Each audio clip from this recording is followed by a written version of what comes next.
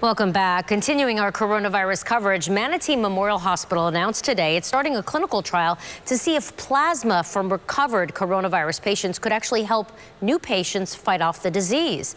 And they're far from the only local researchers working to find some treatments. University of South Florida scientists have gotten the startup time for trials down to just less than a week. Now they have almost 20, many in partnership with Tampa General Hospital, and they range from 3D printed nasal swabs to inflammation. They're also looking into the use of the drug hydroxychloroquine for severely ill patients, healthcare workers, and outpatient use. Most of all of them are looking for a treatment. You know, we're looking for a way to reduce the symptoms and the length of the virus. Some of them are targeted at knocking down the viral load.